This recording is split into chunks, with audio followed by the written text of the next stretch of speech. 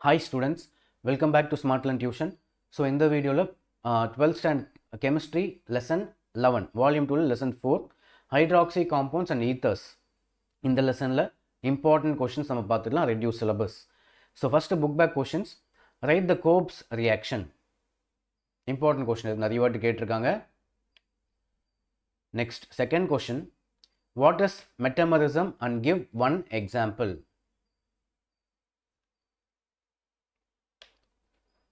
Next, book back la avladhaan, book inside போயிடலாம். Give the coupling reaction of phenol. இப்படியும் கேட்பாங்க இல்ல dye test இப்படியும் கேட்பாங்க. Explain dye test அப்படின்னு கேட்கலாம். So give the coupling reaction of phenol.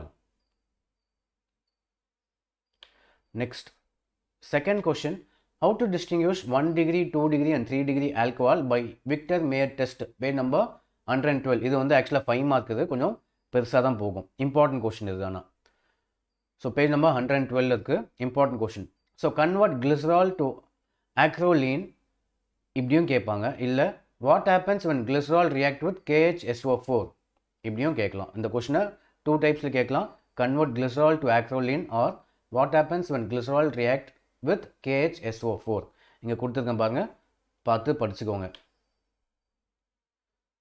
Explain auto oxidation of ethers. Question number 4. Next, question number 5. What is Bayes reagent? How it is useful to convert ethene from ethene to ethane 1,2-diol.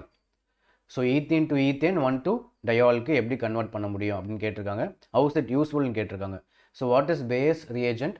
How it is useful to convert ethene to ethane 1,2-diol. Next, question number 6. How are the following conversions affected? Ethylene glycol to acetaldehyde எப்படி convert பண்றாங்க அப்படினு கேட்டிருக்காங்க. ethylene glycol to acetaldehyde இங்க கொடுத்திருக்கிறது பார்த்து படிச்சுக்கோங்க.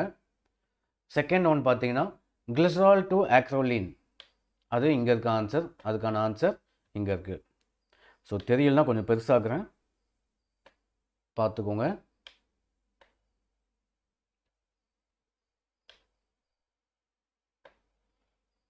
So this is question number 6.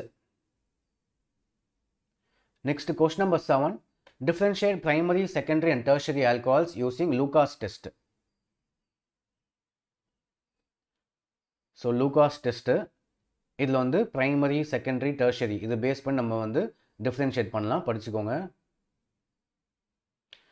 Next, 8th question, give the uses of diethyl ether. 9th one, write short note on Dow's process Riemann-Tiemann reaction. இது 5 markல கேட்கிறதுக்கு நிறைய சான்சஸ் இருக்கு. So write short note on Dow's process Riemann-Tiemann reaction.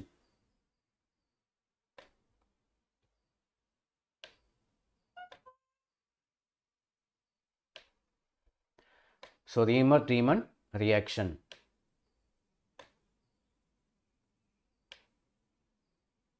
Next, 11th question, how is ethylene glycol converted into 1,4-dioxane?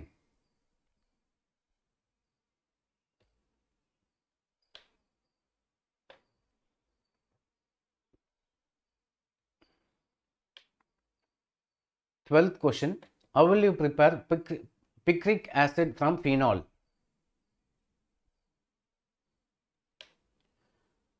Thirteenth one, how are Williamson synthesis of ethers?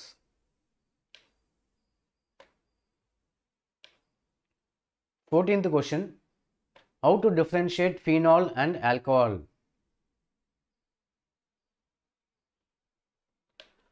Fifteenth question, how is phenolphthalein is prepared? Or Thalian reaction இப்படியும் கேட்பாங்க, or Thalian reaction.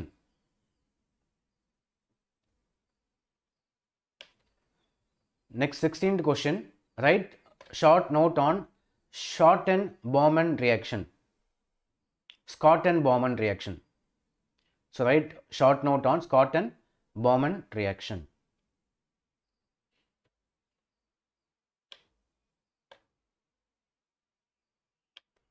Seventeenth question, how are nitroglycerin prepared from glycerol? So how are nitroglycerin prepared from glycerol? So இதோட வந்து இந்த lesson 11th lesson நினைக்கிறேன்.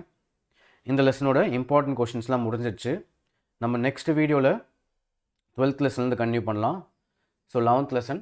So next வீடியோவில் volume 2ல் அதாவது 5th lesson. So 12th lesson continue பண்ணலாம். So இந்த video பிடிச்சிருந்தா யூஸ்ஃபுல்லாக இருந்தால் உங்கள் ஃப்ரெண்ட்ஸுக்கு ஷேர் பண்ணுங்கள். கீழே கமெண்ட் பண்ணுங்கள். உங்கள் சஜஷன்லாம் வந்து நீங்கள் கமெண்ட் பண்ணலாம். உங்கள் டெஸ்ட்டுக்கு வந்ததா இல்லையா இந்த கொஷின்ஸ்லாம் அப்படின்னு சொல்லிட்டு கீழே கமெண்ட் பண்ணுங்கள்.